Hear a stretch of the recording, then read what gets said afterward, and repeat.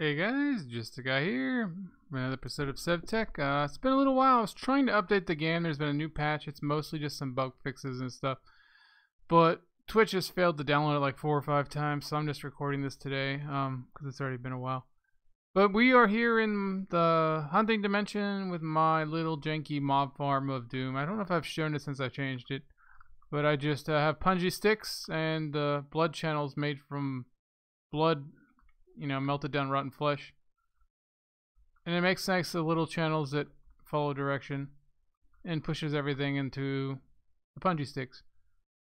Whoops. And obviously I have night vision and all that stuff going so I can actually see in this dimension. But I had a lot of trouble getting this ender dust. I barely found any endermen, and I had to kill like, I swear, 4 of them to get 1 ender dust. Luckily, it's all I need to make an ender pearl. Oh yeah. And the bright side too is I got comfortable in my armor, which I think is like level 1 or 2, by getting blown up by creepers and stuff. But we are going to break that again. Otherwise you hear constant mob sounds.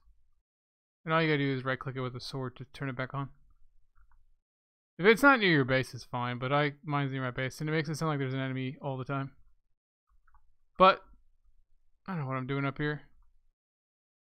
I do need the cast, the pan cast, I believe. Patterns. Pan pattern.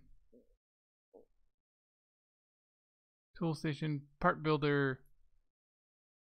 I guess I didn't need to get that out. I forgot about that. We got a wooden pan. We pour this in our handy dandy fancy cast maker, which almost exclusively holds gold. And now we just need to melt this thing. And we may as well put it in our actual smeltery, because I don't feel like draining out the iron or anything else in those things. So we got several tables here. And we just chuck that in there. Should burn up pretty fast. Then we have to select it. Actually pretty slow. But at Astral, we're going to be making our rod to hopefully be able to do all the stuff we wanted to do in the last episode. The resonating wand. There we go. Now there's a couple different ones. I don't know what they do. They're like the different constellations. We have this one and this one. I honestly don't know if there's a difference. Doesn't seem like it. But, okay, we can see it's done melting. Molten ender pearl. I don't know if that means we can make... There's like ender alloy. I don't know which one.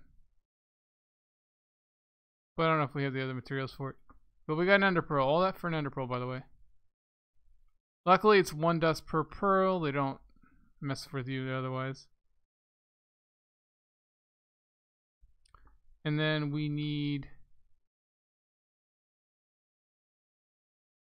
the marble and the aquamarines. Okay, we got that aquamarine still. I put the marble down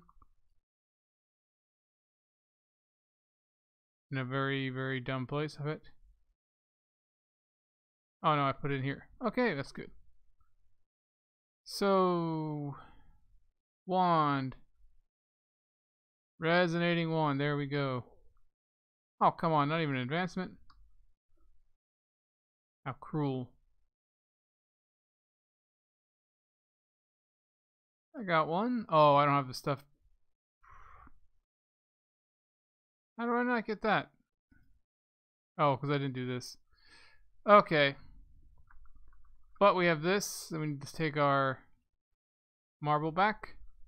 Let's go back to our roof and maybe sort of see if we can do what we wanted with the Lightwells. Oh, yeah, we clicked it. It works. Bam. Chiseled marble. Now we need various marble recipes. We want how to make it. There we go. Good old shift click. Let's take some of this out. Because again, we don't want it all. And bam. For remember, this takes very little. So the bar at the bottom doesn't have to be full to make every recipe. Alright. And then this should make pillared marble as well, if I remember right.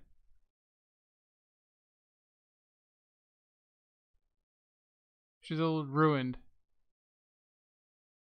Recipe. Yeah, there we go.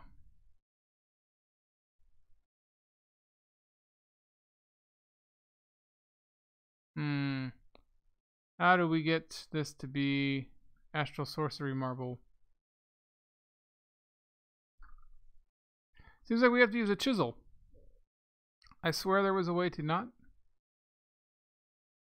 We can make a chisel, or we can just do this chisel. A stick and a piece of iron. We can do that. I hope. Chisel and bits. It's a very nice mod. It really lets you fine detail of base, but it honestly takes a million times more effort to do anything. There's like patterns and stuff you can save. It gets really cool, but it's a lot of investment. It's definitely for something you want to really work at making look good. But we can do something like this, right? No, it has to be clicked in the world.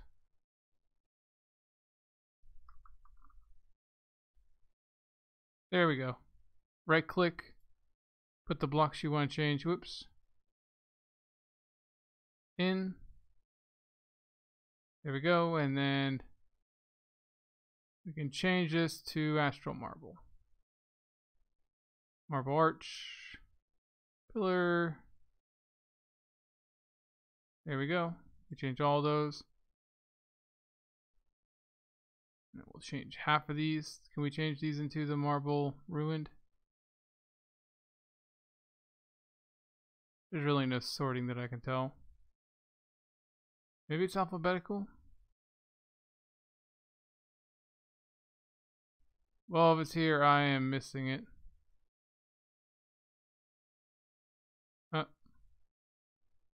Marble, pillar. Nope. There we go. So we can skip that step of making several. That's interesting. And these look amazing, by the way. The astral sorcery blocks look amazingly. It's a really nice white block for most of it. And then you got the soot marble too. Alright. So, Lightwell time.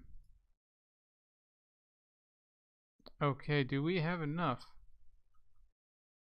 Yes, we do have 2 more aquamarines. I'm going to have to go find some more. Alright, and then right click. And we have our Lightwell. Now, I do believe we need the linking wand to make good use of this. But if we go to uses of this, we can make liquid starlight by putting crystals in there. And that's what we need to make our portal to the Betweenlands mostly. As you can see, you can make starlight of a lot of things, but it's obviously best to just use these crystals. You get more from some of the better stuff. You can make lava, which I made a pretty big thing of. Magma, I believe. You can get water. I believe you can get magma from netherrack too, unless that's been changed. Yeah, there you go. I don't actually have access to that, obviously, but easy access to lava is an amazing way to run your smeltery until you get better fuels. But let's take our boxes here.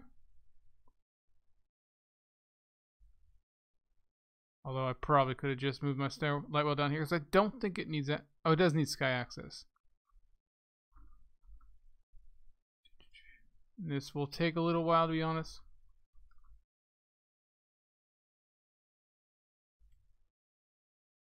Because as you can see, it's got to power through it. Now I believe if you have focusing things and all that stuff, it goes a little faster.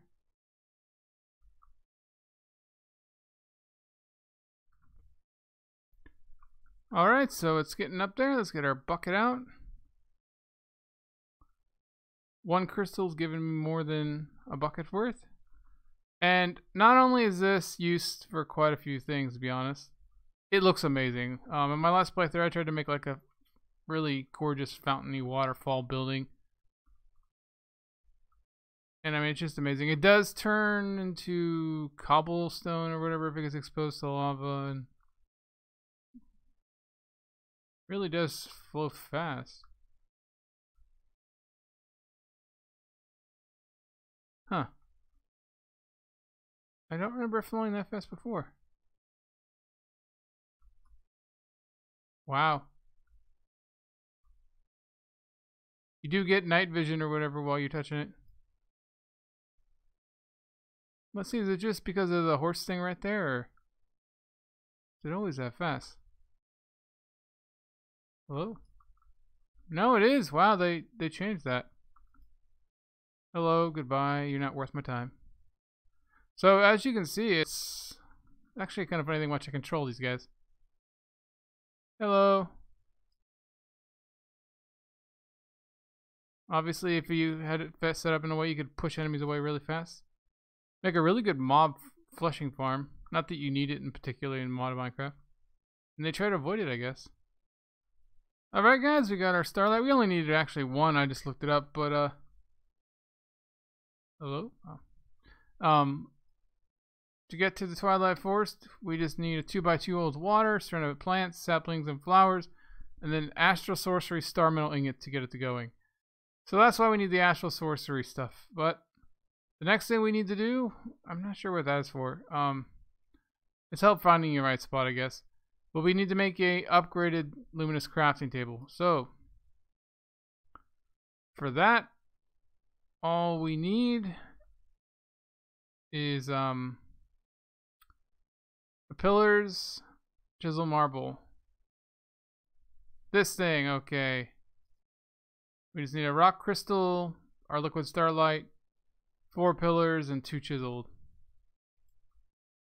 And then quite a bit of glowy essence, I believe. It is upgrading. Look at the fanciness. Haha, person burning.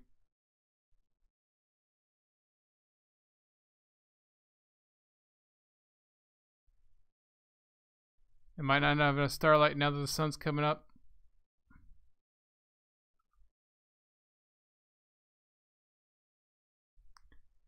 Oh wow, there it goes. It just slowly did it over time as it got more and more power. But we got the improved thing. Now this one actually requires a setup, I believe. Starlight Crafting Altar. But yeah, I don't know how long this episode will be after I do all the cuts, but obviously because it's Astral Sorcery, it wastes a lot of time doing things. But we have this. We have our chisel for what it's worth. I mean, I'm not particularly, you know, huge on chiseling. It's just super detail work. But we got our altar. We are progressing down this little path. I will need to make a construction paper just to get all these things done, I believe. But the next thing we can do is the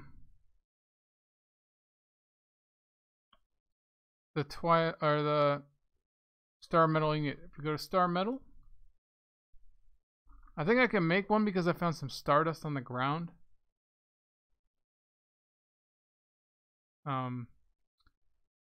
Obviously,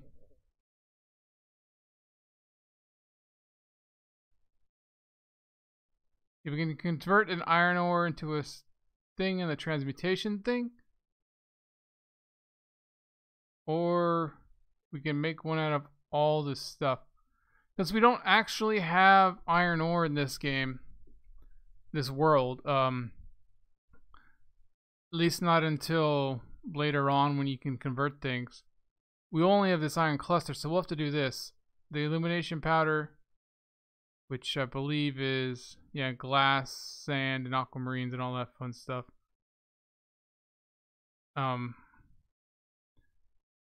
We'll have to make ours through that way. Oops.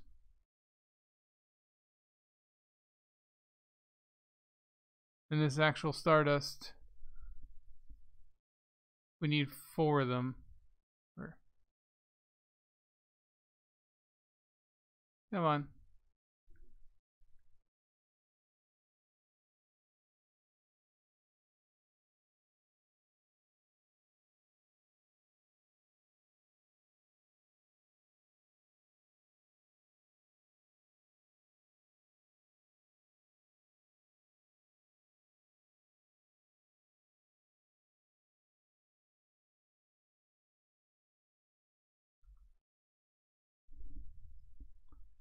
But yeah, we need 2 stardust, which you can only get 1 per surface sample, or you gotta go through all that other stuff to make the star metal ore.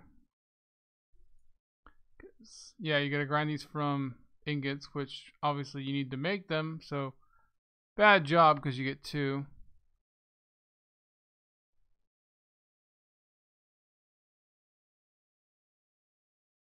You can transmute with an infuser. I think it's salt or something.